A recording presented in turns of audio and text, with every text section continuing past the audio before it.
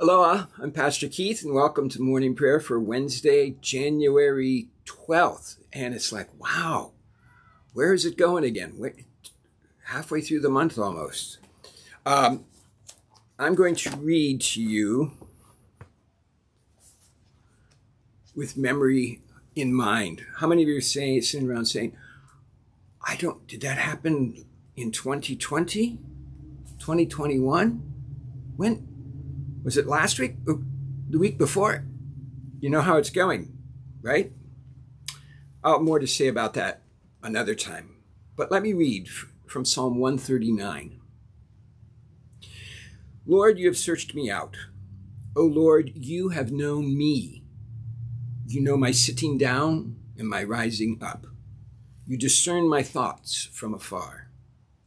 You trace my journeys and my resting places, and are acquainted with all my ways.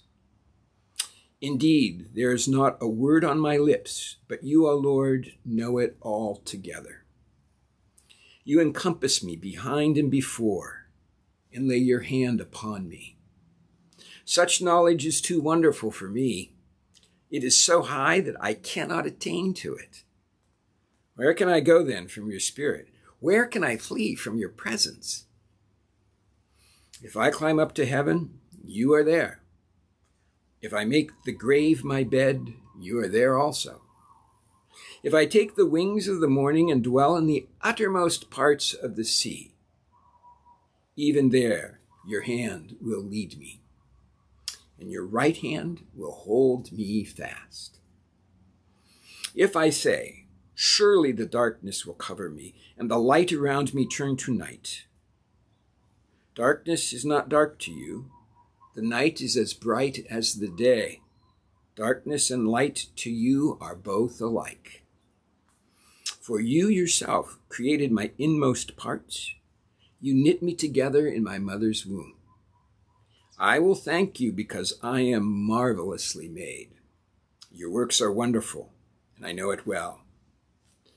My body was not hidden from you while I was being made in secret and woven in the depths of the earth.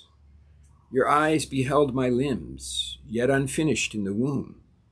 All of them were written in your book. My days were fashioned before they came to be. How deep I find your thoughts, O God. How great is the sum of them. Search me out, O God. Know my heart. Try me and know my restless thoughts. Look well whether there be any wickedness in me, and lead me in the way that is everlasting.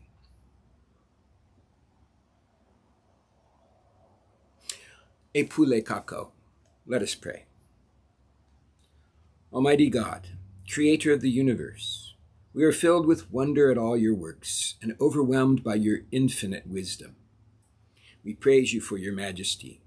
Yet even more, we rejoice that you do not forget us, even when we forget so much around us. Yet desire to know and care for us you do, and we give you thanks. Through Jesus Christ, our Savior and Lord. Amen. And now may our mothering God, the Creator, the Redeemer, and the Sanctifier, order our days and our deeds in divine peace and protection. Amen.